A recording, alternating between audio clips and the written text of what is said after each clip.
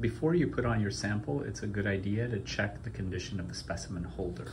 So the specimen holder is this here. It's where you're going to put your sample. You do not want that to be at an angle, so that will tilt your sample. You do not want it to be dirty here or here, so in these grooves, because that can also tilt your sample and cause imaging problems. And you certainly don't want it to be loose like this.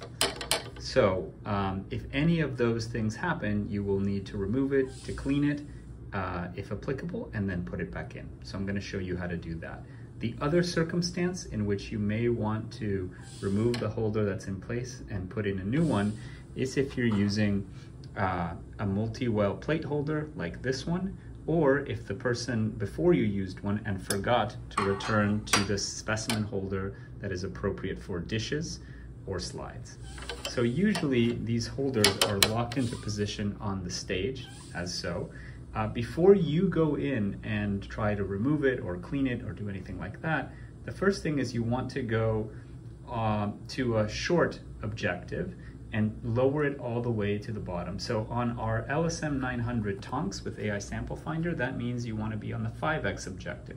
That's the one that's in position here, and you can tell that that's the case because of the touchscreen. On the LSM 900 Lupin, the best objective to put in place is the 10x.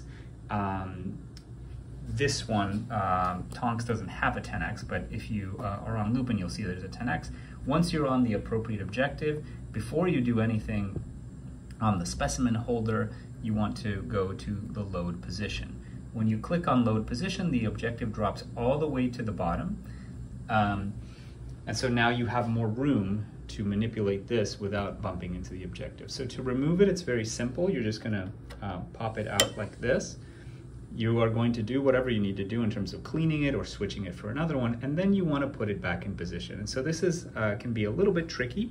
You'll notice that around the edges there are these grooves in the corner, actually more platforms than grooves. And in this corner you have this little platform and two springs. So those are the springs that are going to hold it in place. Now when you put this back in, you want to make sure that it doesn't drop through here like so. You want to instead place it so that it is on the edge of this, and there's not a lot of clearance. You can see there's just barely a little lip that you can put it in. Notice that I've aligned the red dot with the red dot. And then you can either push from the right or pull from the left to make it go into position. And then once it's set up, you want to make sure that it's nice and level, that if you push on it, it can't go down further, and certainly that it's not wobbly like so. All right, and so the key when you're putting it in is just to put it on that lip and then gently slide from right to left and push it down. Once you've completed that, you can go back here and go back to the working position. To do that, you don't press the big button, which is very tempting. You press this button with the triangle and the line, and that will return the objective to whatever position it was in. That is typically the position in which you want to start your imaging.